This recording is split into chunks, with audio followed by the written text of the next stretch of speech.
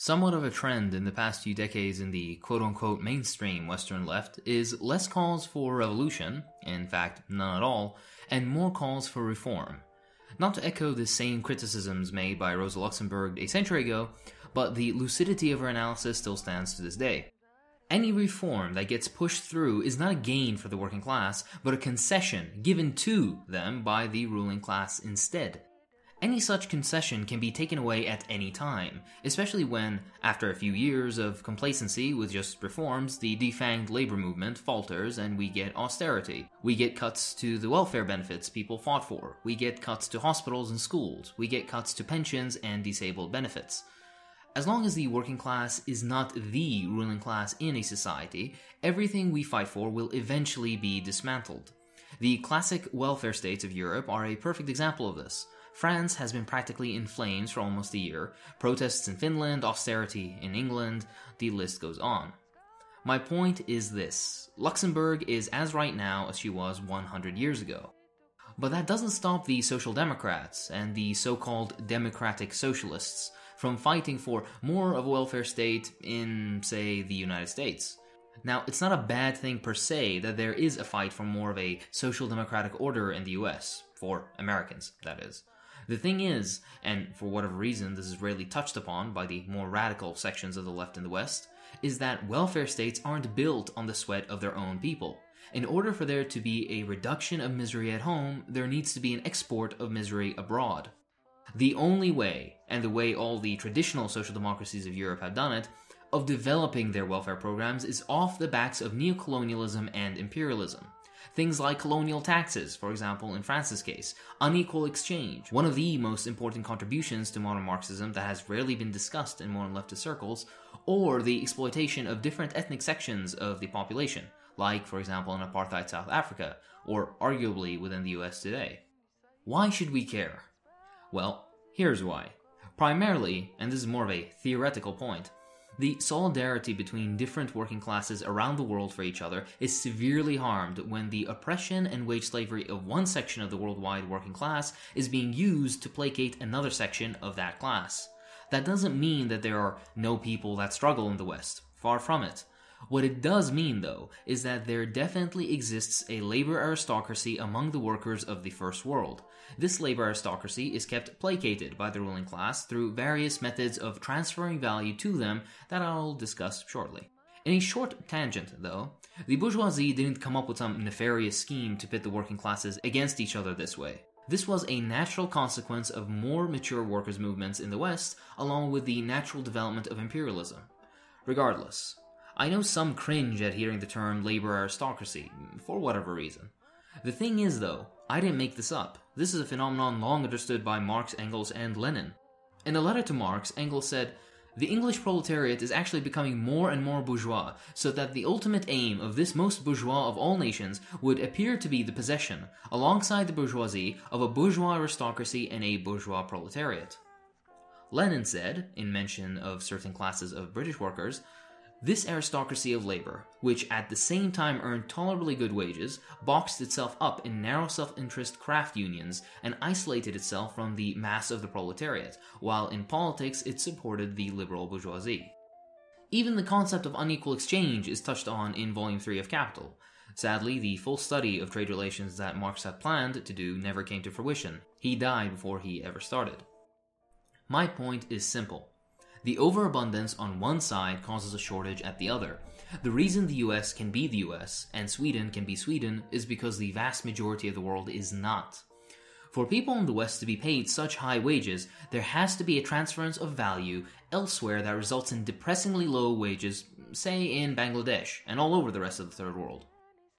Now, normally, economists, the devoted faithful that defend their economic system as if it were a religion without reason or rational argumentation to back them, explain this problem away by saying, "Oh no, this is no problem at all. You see, those in the First World are far more productive than those in the Third World, and hence deserve to be rewarded in proportion to their productivity." As you may expect, though, things are never that simple. First of all, this explanation is theoretically wrong because the extra profits temporarily yielded by productivity increases fall first and foremost to the capitalist, higher productivity sets up new norms very quickly, and in the meantime, the profit made is reinserted into the circuit of capital. Nonetheless, many third world economies have certain sectors just as productive as their Western counterparts, yet the wage differentials in those sectors can go as high as 40 to 1, meaning Western wages for similar productivity levels are 10, 20, 30, 40 times higher than their third world equivalent for identical levels of productivity. Further detail regarding this productivity argument is elucidated in the book Equal Exchange and the Prospects of Socialism. In it, they show that the rate of productivity is about the same between the third and first world countries. The multinational company Philips compared productivity, measured as produced units per labor, and found it to be more or less the same between Europe, Japan, Australia, and the third world. Studies done by the US Tariff Commission have shown that the productivity of American-owned enterprises outside the US is practically the same as those within the US. Zach Cope and Adam Smith have shown similar findings in their works Divided World, Divided Class, and Imperialism in the 21st Century. This neatly leads into the main topic of this video, unequal exchange. Unequal exchange rests on a few presuppositions, but I'll skip those for brevity's sake and get right to the argument. If you're interested in the background of all this, stick around till the end of the video where I'll recommend a few books on the subject. Anyways, the concept of unequal exchange is an easy one to grasp. Poor countries export low-priced raw material and semi-finished goods to the richer countries, and import higher-priced finished goods from the richer countries. In this, there is a value transference of significant proportions. Cutting price out for a moment, labor value measurements line up with the central thesis as well. I'll illustrate this with a simplified example. Let's suppose there are two random countries, country A and country B. Firstly, we suppose that the rate of surplus value and the rate of profit in the two countries are equal. This means that the mobility of the labor force and capital is sufficient for equalization. The organic composition of production in the countries A and B is the same. Constant capital and variable capital is 100 in both countries. This makes other things equal to eliminate the possibility that a higher organic composition should be the cause of any transfers of value. This means that, in this case, value and price of production coincide. The equal organic composition in no way indicates that this is a question of a production of identical commodities, because then the wage increase in country A would mean that A's commodities would be outstripped by country B's lower prices. Remember, the characteristic feature of trade between the imperialist countries and the exploited countries is namely that they exchange different commodities. Finally, we suppose that all relevant capital turns over at the same speed in both countries. In this first table, the rate of surplus value and the rate of profit between the two countries have been equalized. Thus, the exchange relationship between the two countries is equal. In the second table just below, a 50% increase in wages has been introduced in country A, resulting in a lower rate of surplus value, a lower degree of exploitation. This affects the exchange relationship between the two countries. Equal quantities of labor power are used in the two countries. It's only the price for the labor power which is not the same, and therefore the value of production in the two countries is the same. The rate of surplus value is different in the two countries, but the rate of profit is the same. Because the price for labor power is different, we get different prices of production even though there is the same quantity of human labor and same quantities of value in the two countries. Whereas the commodities in the first table were equally exchanged by 300 to 300, the wage increase of 50% in the second table, which is moderate compared to the real difference, results in an unequal exchange, 333.33 and 266.67 respectively. Country B loses out on 33.3 as compared to equal exchange in Table 1. Country A gains 33.3. In the case of a complete exchange of commodities between Country A and Country B, Country A would gain 66.67. At the same time, the wage increase in Country A means that the overall average rate of profit falls from 50% to 33.3%. In this way, value is transferred from countries with a low wage level to countries with a high wage level. Through international commodity and capital markets, the rich imperialist countries benefit from trade with the poor countries by means of unequal exchange. In real terms, Zach Cope in Divided World, Divided Class shows how current value transfers from the non-OECD countries to the imperialist core countries is almost $5 trillion in 2008, with nearly $3 trillion transferred annually through low-priced non-OECD goods imports alone. In Unequal Exchange and the Prospects of Socialism, it was shown that by means of unequal exchange, the amount of value which is transferred in 1 year is 3 times larger than the amount of profits from the investments of the imperialist countries in 8 years.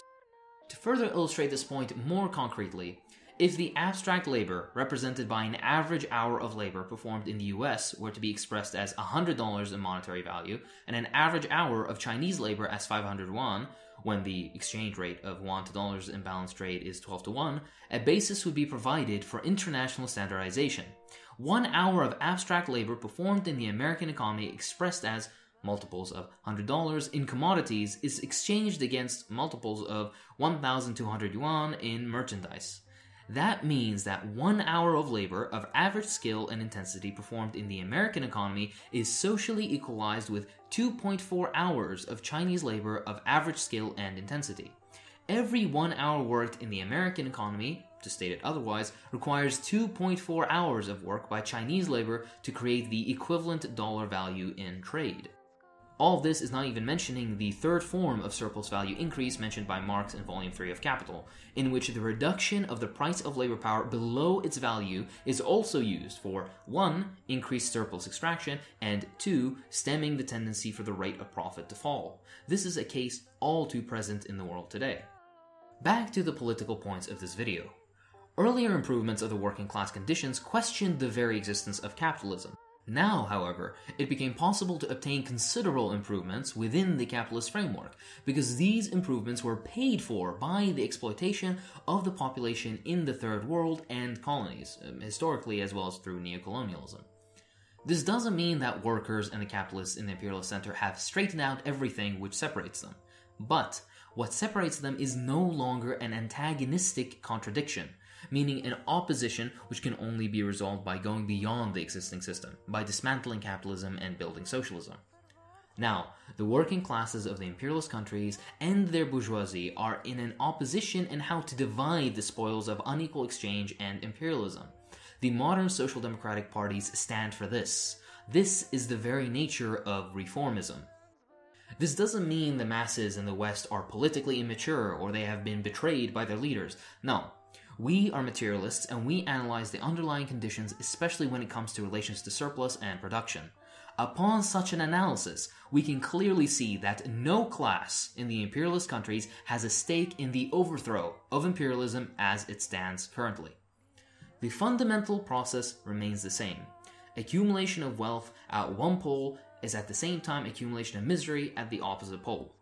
But instead of taking place internally, as it did in Marx's time for the most part, today this process takes place internationally. Quoting the work cited earlier, the zero-sum game, the condition for the irreducible antagonism, has moved from a national to an international level, whereas within the imperial center a positive-sum game unites the classes over and above their oppositions. This is why, no matter how great Bernie is, he still supports US foreign policy and imperialism. That's why the more radical left that supports Bernie can't seem to wrap their head around why Bernie has to play ball with the current order of foreign policy. This is why the vast majority of leftist political parties in Europe side with imperialism, allowing NATO bombing of Iraq and Libya and Syria. The problem of unequal exchange is so vast that even under socialism, significant work is required to correct its barbarity. As such, sincere revolutionaries should strive to re-proletarianize the imperial core. This is something that deepened capitalist crisis carries out to an extent already, but a process that we should help along nonetheless. Through the re-proletarianization of the imperial center, a non-antagonistic contradiction is turned into an antagonistic one. Once again, the Western working classes will have all to gain with the overthrow of capitalism. Now, how would this be done? Through breaking off parts of the periphery from the imperial core, and thus worsening capitalism's crisis. Revolution in the peripheral countries is the answer. This would put an end to both the superexploitation of such countries, as well as reduce the level of unequal exchange on the world market. This would reduce profit margins in the core imperialist countries and force them to revert to traditional forms of extracting further surplus value, through lengthening the working day and the lowering of wages. Once this happens, a new militancy will grow in the working classes of the imperialist countries, putting significant strain on the imperialist activities of their own countries and in turn reducing the strain on the peripheral nations chained by imperialism. From this, a revolutionary cycle flows. This is a coherent approach to revolution, the destabilization and, hopefully, the dismantling of the capitalist system. What does this mean concretely for leftists in the core imperialist countries, though? How can they go about effecting any change since the idea is based on most of the work happening over there, not at home? First and foremost, the task of the left in the imperialist countries is to support third world revolutionary and liberation struggles. No, this doesn't mean a flag in your Twitter bio. I mean actual support. Material support for third world revolutions. Fight the propaganda actively spread against them. Hold rallies in support of their causes. Educate those around you. Attempt every possible method of exerting pressure on your country's leadership in order to prevent them from arming and financing militias and dictatorships that fight against the revolutionaries. Prevent military strikes against revolutionary forces in peripheral countries through political rallies, or even the active sabotage of the military-industrial complex in their country. Disrupt military operations, storage facilities, bases, and whatever else. If you need inspiration for military sabotage, look up the Red Army faction in West Germany. Many other things can be done as well, like raising money for the revolutionary forces, material aid, weapons, technology of any kind.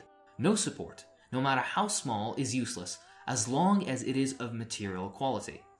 Even if you disagree with the concept of unequal exchange and its implications, you cannot disagree with the idea that supporting third world revolutionary movements materially will both benefit those most oppressed on our earth as well as destabilize capitalism at home and internationally. Denying this is simply shirking any active and productive practices for Twitter arguments and impotent complaints about the system. And, I repeat myself once again, this doesn't mean the left in the core imperialist countries should just give up fighting for wage increases and other rights. What this does mean is that one massive and crucial aspect of the movement is and has been criminally neglected. That of true struggle against global capitalism. That which can only be done by breaking the weakest links of capitalism first, until the entire wretched system unravels, liberating humanity. If you would like more information about this entire topic, the works of Zach Cope, Adam Smith, the one who wrote Imperialism in the 21st Century, the book Unequal Exchange and the Prospects of Socialism by the Communist Working Group, and the works of Emanuele Arguri are excellent. I'm sure there are many other works, but I'm gonna make a book recommendations video about this eventually. That's it for this time. If you enjoy what I do, then please consider supporting me on Patreon. It really helps. I'd like to thank my patrons, so thank you to Ad Democracy Expert, Alan Plum, Andy Haywood, Brennan Ruffing, Daniel Williams, Daryl McFarlane, Ellie Gerzon, Eric G., Grammar Antifa, Granola Joe, Industrial Robot, Jedi Davion, John Bernstein, Jonathan Chavez, Joshua Dupois, Khan, Nutringheim Lunde, Lewis Wolf, Liam Sapanen, Libertarian Stalinist, Manda, Mia Nakano, Mika Argyropoulos, Omar Abdul-Jabbar, Ray Hogginson, Ren Kell Lancaster, Ring, Sasha Navaseta, Soviet Mystic, Susie M., Ted Teddington Tedsville, The Turkish Trotskyist, Tristan Druyan, Vulcanizer, Zatarani, Zarin Arsen, Justin Perdomo, Eugene Simonovsky, Job, Parker Cushing, Comrade Pingu, and of course Charles. Thank you, Charles. I'll see you in the next one.